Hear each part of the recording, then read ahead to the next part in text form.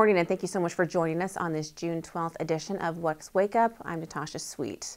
President Joe Biden travels to Delaware, where his son was convicted on felony gun charges.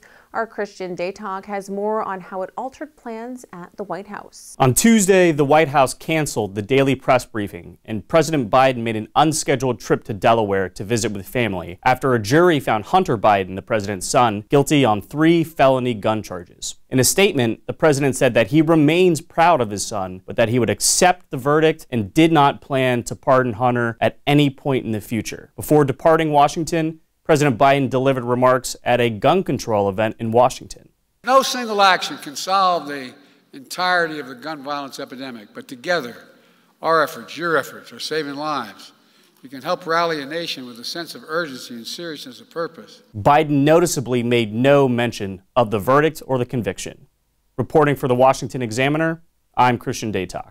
As the war rages on in the Middle East between Israel and Iranian-backed terrorist organizations, including Hamas, the role of the media covering the conflict has become front and center.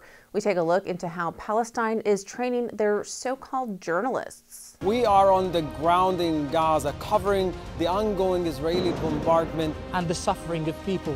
As men and women entered a building in Gaza City, attendees stood for a moment of silence to mourn the souls of what they consider to be martyrs. They were handed certifications of shields of appreciation from the Qatari-backed Al Jazeera website.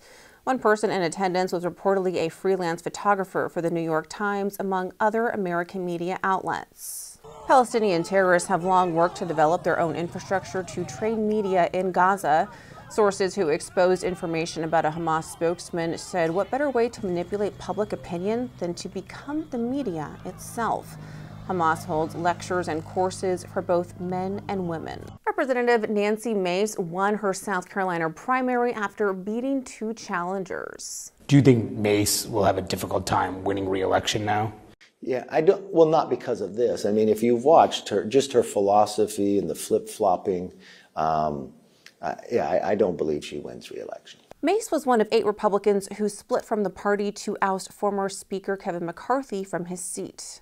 And I've made deals with Kevin McCarthy, with the Speaker, that he has not kept to help women in this country. And we have done nothing for them. And I come from South Carolina, and when you shake my hand and you make a promise and you don't keep it, there are consequences to those actions. And despite issues in the past, Mace did receive a surprise endorsement from former President Donald Trump. And I will tell you, she's a fighter. I know about that. She's a fighter. Catherine Templeton, former director of South Carolina Department of Health, received financial support from McCarthy, although not directly. The former speaker funneled large amounts of money through outside groups and PACs into races like Mace's. Thank you so much for joining us this Wednesday morning. Be sure to check out our website for more stories and give us a follow on social media so you can stay in the know and all that's trending in politics. Have a great day.